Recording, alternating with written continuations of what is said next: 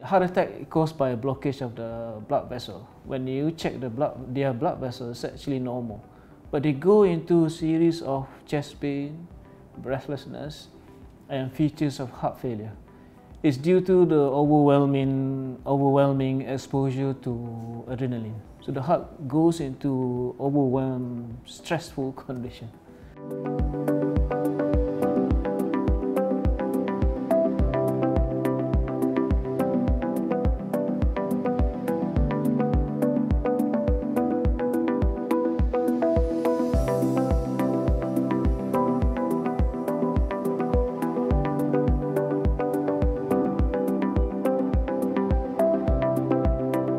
You know, when you go and see doctors, they say, doctors, I have palpitations. It means different things for different people. But let's go back to what is the normal heartbeats. Most of us don't feel it. When it goes out of the normal conditions, like for example, you're sitting down quietly, suddenly your heart rate goes up to 150, you will feel it. So those are the abnormal awareness of one's heartbeat. Is called palpitations. It can either be the heart is too fast, that's what most people feel, or some people describe as having skip beats. You know, the heart goes, suddenly you feel like missing beats. Or it could be an abnormal rhythm, it just go out of sync, it just go normal and then goes again, and some people feel it. How does it relate to sudden cardiac death? So all of those is actually for some patients who have a condition called cardiac arrest. So cardiac arrest means the heart suddenly stopped or arrested. Typical example, you watch the Euro. So Eriksson suddenly collapsed in the middle of playing football. What happened in that moment of time, his heart suddenly go into having abnormal or malignant heart rhythm, which lead to compromise of the blood pressure, and the brain just cease to function and they lose their consciousness. The good thing is about the resus people that come, actually with them they brought we call it AED, or automatic external defibrillator device, which will help people with sudden cardiac arrest. The main treatment is to give cardioversions, and you can see one of the review, when you look back at it, he suddenly have a joke. I think most likely they were given a cardiac defibrillation, and then he wakes up immediately after that. With a heart attack, they have chest pain, so they can complain, I had chest pain, I had pain, can you take me to the hospital? When people have palpitation with this abnormal malignant rhythm, they actually feel like sleepy or swimmy, and they just go off, drifted to sleep. But actually the BP start to drop, and then if you don't do anything, the heart will just stop. So that's why in about 40% of the patients, they had a bit of chest pain, they thought of muscle pain, take a bit of painkiller, go to sleep, they never wake up.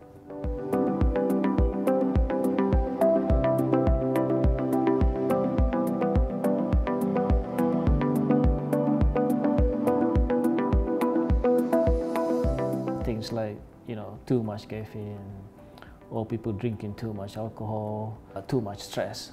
All of those conditions actually create an environment which increase our stress hormone, particularly the adrenaline. And we know that caffeine and alcohol is actually a stimulant, even smoking. Sometimes that's why when you do that, or you are under that influence, some people feel more alert or more focused. That's why some people say they have to smoke to stay focused. It's because of the nicotine and then the caffeine, like coffee, it makes you more, or brain cell more alert, or we are more active, more tentative. But the effect of that, if you had too much of that, then it can trigger these extra heartbeats or ectopic, which lead to people feel palpitations.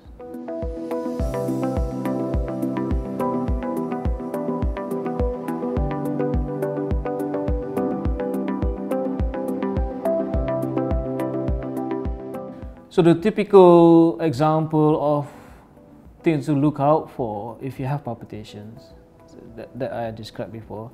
If you had a heart attack before and then you had palpitations, you had either chest pain or feeling about to faint, you should go and seek medical help immediately, because those are the recipe for sudden death.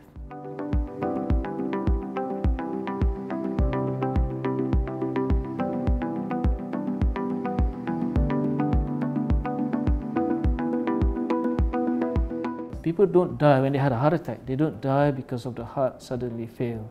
Because if anything, you probably had at most just one blood vessel blockage.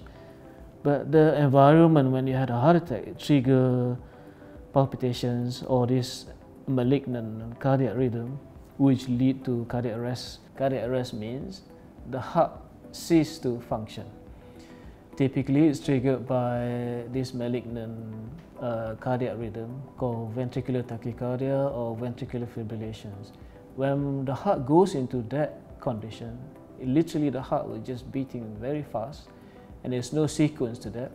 There will be less time for the blood to fill up the heart, and the net effect will be a drop in the blood pressure. And by itself, it's also compromised the circulation to the heart, which then goes into a vicious cycle. If you do not stop that, then the heart will just stop, i.e. patient will just then, die.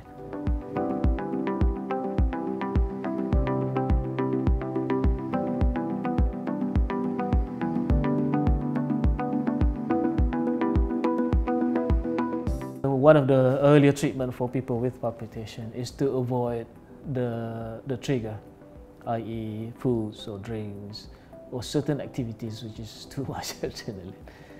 And it will help to reduce the symptoms or reduce the palpitation. A lot of patients with a pacemaker per se are those people who had a problem with the slower heartbeats. But there are also devices called implantable cardiac defibrillator, which is implanted under the skin and the wire goes inside the heart. And that device can detect whenever patient having this malignant rhythm. They then will treat the patient wherever they are. So they will be with the patients 24/7. They could be in the middle of the jungle, could be somewhere in the island which does not have the hospital. But if they have that device, it will save their life.